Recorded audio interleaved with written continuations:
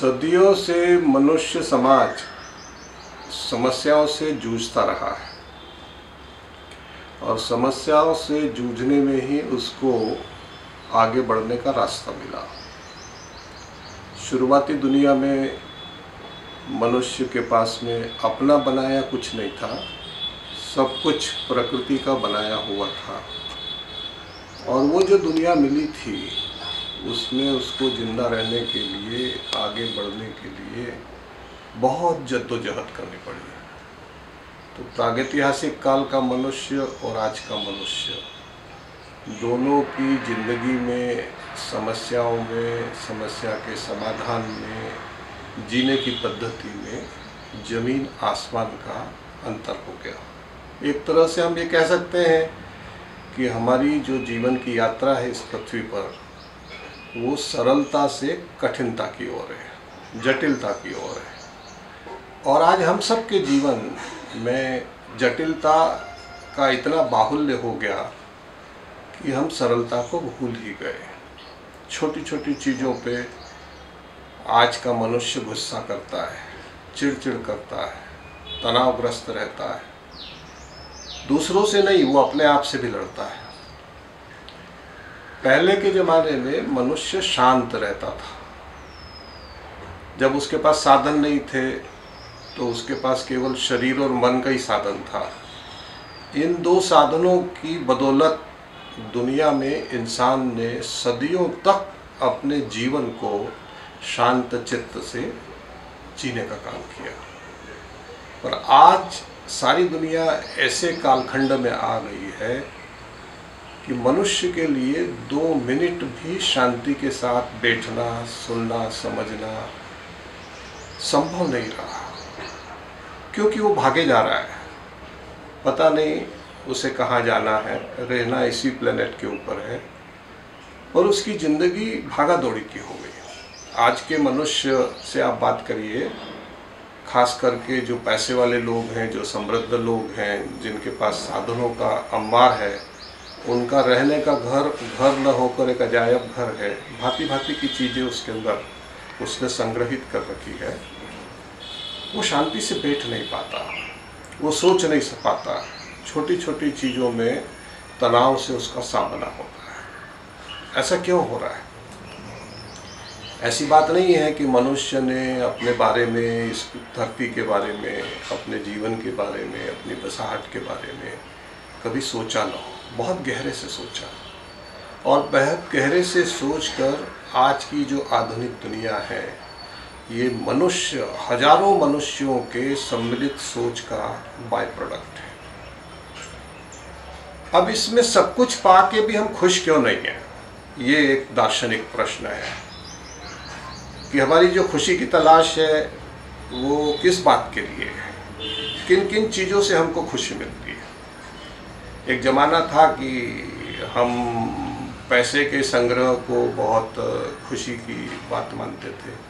हमको लगता था कि हमारे पास अथाह पैसा होगा तो हमारे जीवन में कोई कमी नहीं होगी। पर आज के कालखंड में हम देख रहे हैं कि उस अथाह से भी ज़्यादा अथाह दौलत वाले लोग जो हैं, उनका दैनंदिन जीवन शांत नहीं है, तनावग्रस्त है। जिनके पास पैसा नहीं है वो भी दुखी है, जिनके पास पैसा है वो भी दुखी है। जिनके पास पैसा नहीं है उनके दुख की व्याख्या अलग है। उनके पास सिर्फ इतना है कि हमारे पास अभाव है, इससे ज़्यादा नहीं है। उनको ये तनाव नहीं होता कि अरे हमारा दिवाला निकल जाएगा। पर जिनके पास अथाह पैसा है, वो पैसा होने के बाद भी इस बोझ से जिंदगी को जीते रहते हैं कि पता नहीं कब हमारा दिवाला निकल जाएगा। तो हमारी सारी सोच, हमारी समूची सोच पैसे के इर्द गिर्द हो गई। और पैसा क्या है? पैसा एक साधन है जीवन जीने का। तो साधन को, पैसा साध्य तो नहीं है, पर आज की दुनिया में अधिकांश लोग पैसे को साधन के रूप में देखने के बजाय साध्य के रूप में देखते हैं। और पैसा ही जब साध्य हो जाता है तो फिर जीवन में समस्याओं का समुद्र खड़ा हो जाता है। हमारे पास कोई समाधान नहीं लगता। जैसे समुद्र का पानी खारा है, तो पैसे का अंबार मनुष्य की जिंदगी को तनावग्रस्त बना देता है। आज सारे पैसे वालों के पास में जाइए आप, घर घर की यही कहानी है, जितना ज़्यादा पैसा उतना ज़्यादा अप्राकृतिक मनुष्य हमको देखने को मिलता है। दूसरा प्रश्न जो खड़ा हुआ है कि अब हम पैसे से भी आगे निकल गए। आज के कालखंड में हमारे पास तकनीकी और विज्ञान की कृपा से इतने सारे आविष्कार हमारी ज़िंदगी में रोज़मर्रा की ज़रूरत बन गए कि हमको लगता है कि ये साधन हमारे पास न हो तो शायद हम जिंदा न रहें। जो पुरानी पीढ़ी के लोग हैं, 50, 60, 70 की उम्र के लोग हैं, जिन्होंने बिना साधनों की दुनिया देखी है, वो तो फिर भी इनके बिना अपनी ज़िंदगी को चला लेते हैं। और जो नई उम्र के लोग हैं, जिनका जन्म ही इन साधनों के साथ हुआ है, उनको ये लगता है कि 2 मिनट के लिए भी वो साधन उनके पास यदि नहीं है तो वो जी नहीं पाएंगे, उसके बिना उनको जीते नहीं आता। साधनों के अंबार में इतने लंबे इतिहास वाला मनुष्य ये भूल चुका कि उसके पास एक शरीर है, 2 पैर है, 2 हाथ है, एक दिमाग है, आंखें हैं। आज की दुनिया में हमारे पास आंखें हैं, पर हमारे पास चीज़ों को देखने समझने की दृष्टि नहीं है। हमारे पास दिमाग है, पर वो दिमाग विवेक की ओर न ले जाके हमको मनमानी की ओर, तनाव की ओर ले जाता है। आज के कालखंड में आप बताइए कि ऐसे दार्शनिक क्यों नहीं हो रहे, ऐसे सामान्य लोग क्यों नहीं हो रहे जो हमारे वर्तमान काल की समस्याओं का समाधान हमको बताए। क्योंकि हम उन सारी चीज़ों को सोचने का काम ही नहीं कर रहे। अब जैसे नदी एक प्राकृतिक चीज है, नदी का जो प्रवाह है वो गुरुत्वाकर्षण से निर्धारित होता है और वो बहती है। पर शहरों में आप देखिए कि जितने बड़े शहर है उसके अंदर यदि कोई नदी या नाला बहता है तो उसका पानी सफेद न होके काला हो जाता है। अब जब काला पानी हमको दिखाई देता है तो हमारा दिमाग ये चलता है कि पैसे से या सरकार की योजना से या बजट से इस काले पानी को सफ़ेद कैसे किया जाए। और फिर हमारी चिंतन प्रणाली ये काम करती है कि इस वाटर को, गंदे पानी को साफ करने का कोई संयंत्र लगाया जाए। हमारे दिमाग में ये नहीं आता। गंगा की भी यही कहानी है, नर्मदा की भी यही कहानी है, और हमारे इंदौर शहर की खान नदी की भी यही कहानी है। ये कोई ग्लेशियर से निकलने वाली गंगा जैसी नदी नहीं है। ग्लेशियर से निकलने वाली गंगा नदी भी आज के तारीख में अपनी सभ्यता की अति के कारण इतनी मटमैली हो गई, इतनी प्रदूषित हो गई कि सरकार को समझ में ही नहीं आ रहा कि नदी को साफ कैसे करें। नदी को साफ करने का तरीका टेक्नोलॉजी में नहीं है। नदी को साफ करने का तरीका मनुष्य के दिमाग में है, मनुष्य की जीवन शैली में। हमारी जीवन शैली ऐसी होगी कि हमारे जीवन का सारा कूड़ा हम नदियों के अंदर उंडे लेंगे। हमारे कारखानों का सारा प्रदूषित पानी हम नदियों के अंदर उंडे लेंगे। हमारे घर की गटर का सारा पानी प्रवाहित होकर नदियों में जाएगा। तो नदी को निरंतरता के साथ प्रदूषित करने का सारा इंतजाम आज की सभ्यता ने कर रखा है। और फिर कभी कभी कोई ग्रीन ट्रिब्यूनल या कोई PIL या कोई अखबार इस सवाल को उठाता है कि ये नदी गंदी कैसे है, इसको साफ करो, तो फिर हमारा दिमाग नहीं चलता कि इसको साफ कैसे किया जाए। जो चीज़ें सरल है वो आज का मनुष्य नहीं कर पा रहा है, और जो चीज़ें कठिन हैं उनकी ओर लालायित मन से मनुष्य सभ्यता प्रयास करने में जुटी हुई है।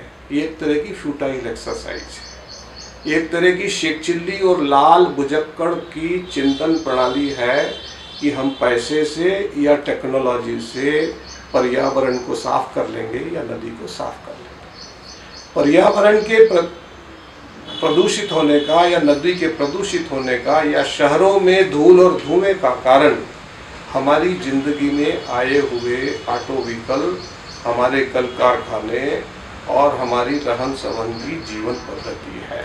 यदि इस जीवन पद्धति को हमने सरल सहज नहीं बनाया, हमने साधनों का इस्तेमाल कम करने के बारे में न सोचा, शहर के अंदर की यातायात की व्यवस्था को हमने नए तरीके से नहीं देखा, तो जिंदगी भर झल्लाते हुए ही हमको जीना पड़ेगा। अब दिल्ली को देखो आप, 2 करोड़ से ज़्यादा की आबादी है, कलकत्ता में है, बम्बई में है, पर दिल्ली की कहानी निराली है। जो राजधानी है, देश का शीर्ष स्थल है, वहाँ इतने साधन व्यक्तिगत है, ऑटो व्हीकल इतने हैं, कार इतनी हैं, गाड़ियाँ इतनी हैं कि वो रेंगती हुई बढ़ती है। और इतना धुआं कि हम नए नए प्रयोग करते हैं। तो इससे सवाल ये उठता है, इंदौर भी उसी दिशा के अंदर जा रहा है। इंदौर में कई ट्रैफिक पॉइंट हमारे यहाँ पर ऐसे हो हैं जहाँ 3 बार 4 बार लाल और हरी बत्ती होती है, तब आदमी को निकलने का अवसर मिल पाता है। तो ये जो सवाल हमारे पास में आया, ये साधनों की संपन्नता का, जो मैंने शुरुआत में कहा कि साधन जानलेवा हो गए। साधन हमको जीने में सहयोग करने के बजाय हमको जीवन में नई परेशानियां खड़ा करने का काम कर रहे हैं। तो ये जो सवाल जो आपके सामने मैं रख रहा हूँ, वो सवाल ये है कि हमने सदियों से मनुष्य सभ्यता में अन्याय के बारे में, अत्याचार के बारे में, गरीबी के बारे में, भूखमरी के बारे में, इन मानवीय समस्याओं से उबरने के बहुत सारे तरीकों के ऊपर बहुत सारी विचारधाराएं खड़ी की। पर आज जिस मुकाम पे आके हम खड़े हो गए कि इतनी साधन संपन्न सभ्यता कि जिसमें मनुष्य को करने को कुछ है ही नहीं, सारा काम मशीन कर रही है, उस समाज की समस्याओं को से मनुष्य कैसे निपटेगा? आज मनुष्य का संघर्ष नहीं है। आज की सभ्यता में मशीन और मनुष्य का संघर्ष हमारे बीच में आ गया।